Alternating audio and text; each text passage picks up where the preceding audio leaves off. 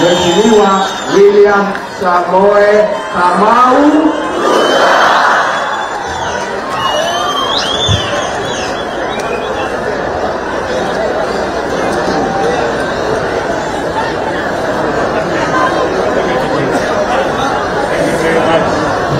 Asanteni sana, tunaweza kuketi chini.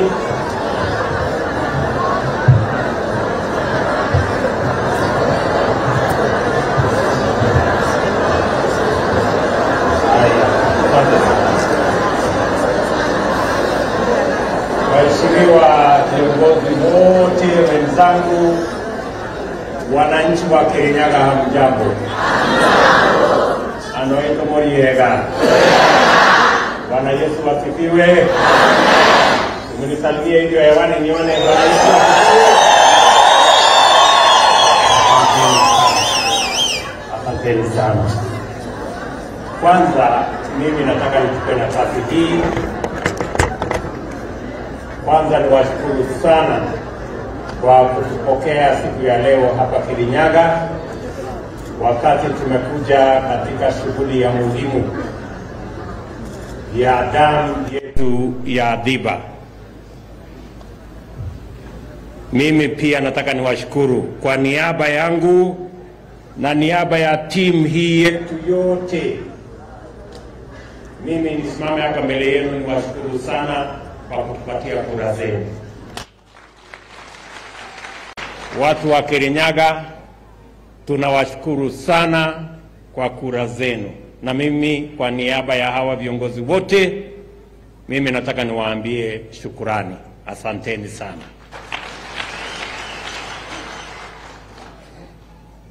Najua tulikuwa na wakati mgumu, mambo yalikuwa mengi, lakini nyinyi mulikuwa na imani na mkatuamini na mkatupatia kura zenu, na Mungu akatujalia tukapata ushindi. Mimi nataka niwahakikishie kwa niaba ya timu hii yetu yote ya kwamba na sisi tutafanya sehemu yetu. We will not let you down. Tutahakikisha kwamba kazi imefanyika.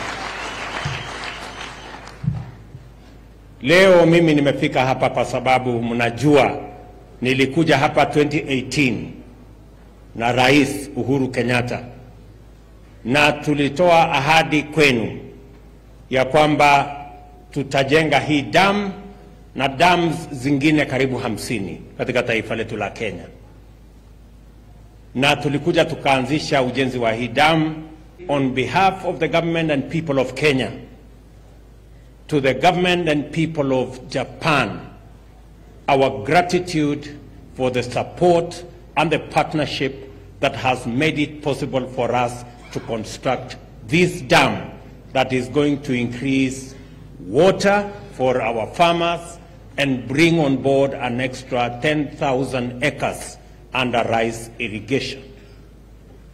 Your Excellency Ambassador, I want to convey to you, through you, to the government and people of Japan, the gratitude of the people of Kenya for your support in this program. Thank you very much. Nataka vile vile niwapongeze wale wote. Tulikuja hapa tukawauliza mtusaidie ardhi. Kuna watu wengi waliondoka sehemu hii ndio tuweze kupata mahali ya kujenga hii dam. Mimi nawashukuru wale wote ambao walituachia ardhi zao wakahama wakaenda mahali pengine ndio tuweze kupata mahali ya kujenga hii dam ambayo ni ya muhimu. Sasa tuko na dam hapa ambayo iko na maji lita milioni 15 cubic meters ya maji, na hii maji itaweza kutusaidia wakati wa kiangazi ndio tuweze kuzalisha mpunga katika sehemu hii, na vile vile wale wanaendelea na mpunga saa hizi na wale ambao wataongezea ardhi karibu kilomita 10,000. Sasa tutakuwa na ardhi 35,000 ekari ambazo zitatumika katika kuzalisha mpunga hapa Mwea. Nataka niwapongeze watu wote wa hapa Kirinyaga. Nyinyi ndio mnachangia sehemu kubwa ya kupatikana kwa chakula, hasa kwa mambo ya mchele. Hapa Kirinyaga ndio tunapata 84% of all the rice that are grown in Kenya inazalishwa hapa Kirinyaga. Na sasa hapa, kwa sababu ya hii maji, ile sehemu ya ardhi itaongezeka, na vile vile ile maji itaongezeka muweze kufanya crops 2 kwa mwaka. Sasa tutaongeza kutoka tan karibu 1110 mpaka tan 1200 ya mazao ya mpunga hapa Mwea. And I want to say to all the farmers, sisi tutashirikiana pamoja na nyinyi ili hii dam ifaidi wakulima wa hapa, iongeze mazao ya mpunga na vile vile iongeze pesa ambayo itapatikana hapa Mwea. Tutaendelea kama serikali kuhakikisha kwamba mko na soko na tutashirikiana. Tayari nimewaambia wizara ambayo inahusika na mambo ya biashara ya kwamba tunataka kufanya biashara kwa njia ambayo haiwezi kuleta hasara kwa wakulima wetu. Lazima to balance interest ya consumers na pia interest ya wakulima. Ndio tuwe na bei ya sawasawa ambayo mkulima anapata faida na pia wale consumers wanapata chakula kwa bei ya sawasawa. So mimi nataka niwashukuru sana viongozi wetu na wakulima wa hapa Mwea. Mimi nataka niwahakikishie zile kazi zingine ambazo zimesalia, kwa sababu hapa kuna kazi imebaki. Tumeambiwa hapa kuhusu canals ambazo zimeharibika, na sababu hiyo maji nyingi inapotea ambayo tungetumia kuzalisha chakula.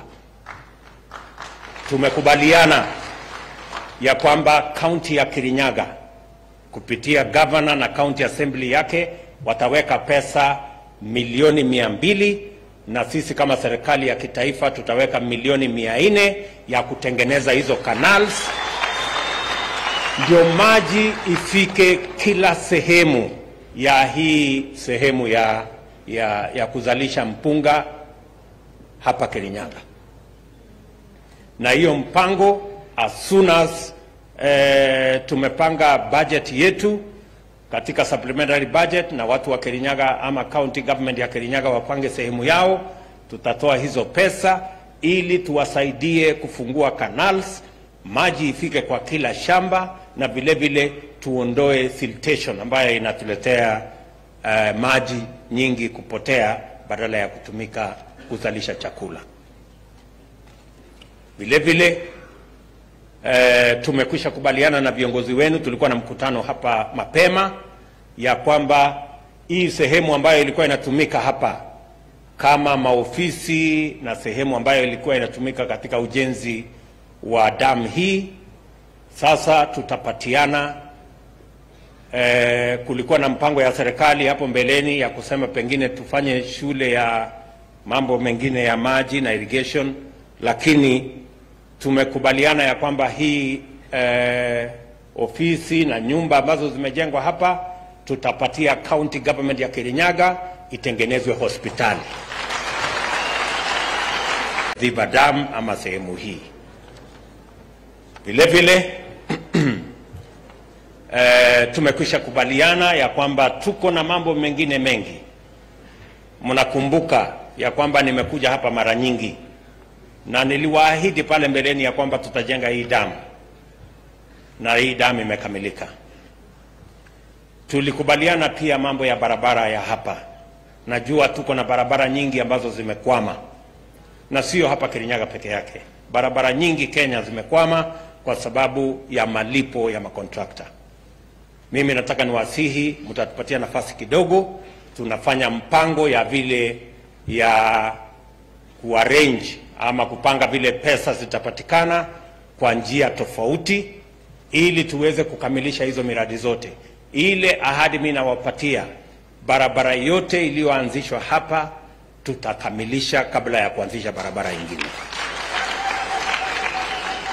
Kwa hivyo mtupatie nafasi kidogo ya miezi moja, miezi mbili hivi, tupange hiyo mambo ya kutafuta pesa ya kulipa hao makontrakta, ndio tuweze kusukuma mambo ya ujenzi wa barabara, sio Kirinyaga peke yake, lakini katika sehemu zote za taifa letu la Kenya. Vile vile tumekubaliana pamoja na hawa viongozi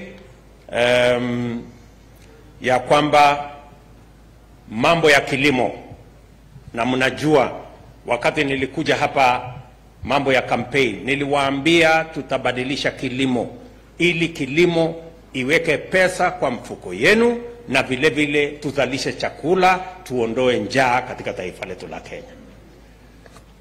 Tayari tumefanya awamu ya kwanza, short rains, tumeweka pesa ya serikali na tumehakikisha kwamba wakulima wale wanazalisha chakula katika msimu huu tumewapangia ama tumewapatia mifugo 1.5 milioni ya mbolea ili tuweze kuzalisha chakula in this season. Mimi nataka niwahakikishie Wakenya wote na wakulima hasa ya kwamba sasa tuko na mpango wa pili kuanzia Disemba mwaka huu, tukifika msimu wa upanzi, as we go into the season from January, kuanzia Januari tumepanga mifugo 7 milioni ya mbolea ambayo tutawapatia wakulima wetu wanaozalisha chakula, kama ni mpunga, kama ni mahindi, kama ni ngano na zile kahawa na chai.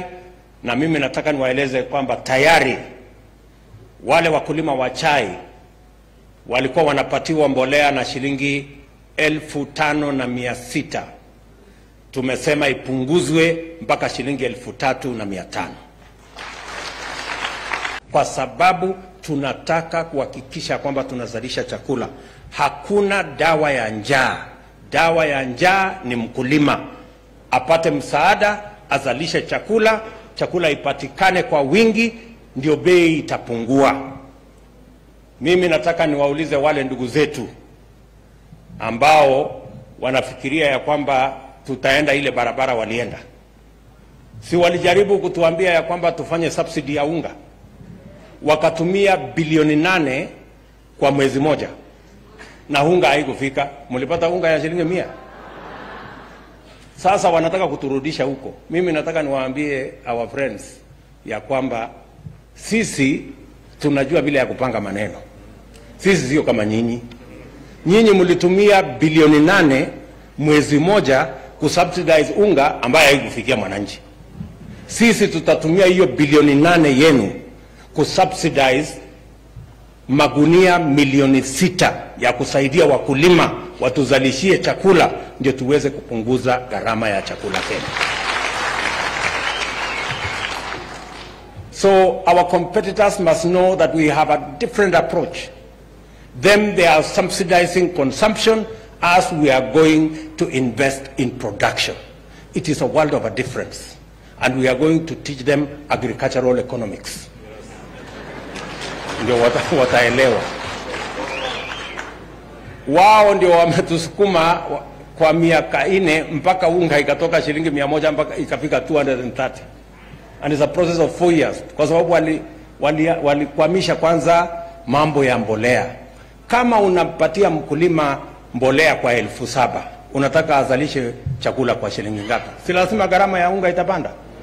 So we are beginning the process to bring down, not as a matter of politics, ama short term.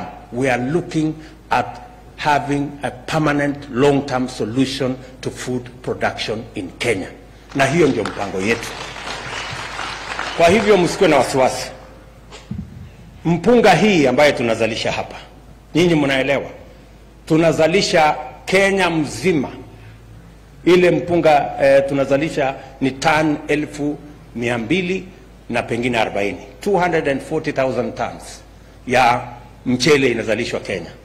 Tuna import 900,000 tons. Na tuko na ardhi hapa Kenya ambayo tunaweza kuzalisha hiyo chakula.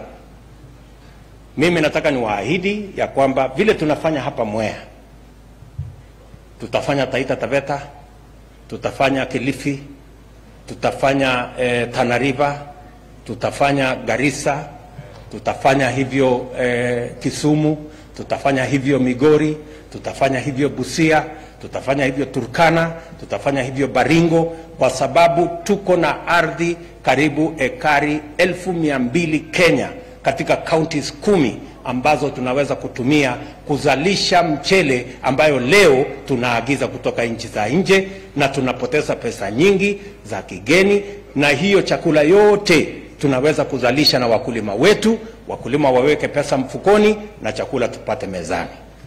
That is what we are going to do. Kwa hivyo hawa mawaziri wetu, hawa jamaa watahema kwa sababu kibarua iko mingi hapa Kenya. So waziri ambaye anahusika na kilimo, Mama Alice Wahome hapa ambaye anahusika na mambo ya maji, instruction yetu ni kwamba ekari 1,200 mpya ya mpunga itazalishwa Kenya na mambo ya irrigation, kwa sababu that is the surest way ya kuzalisha chakula.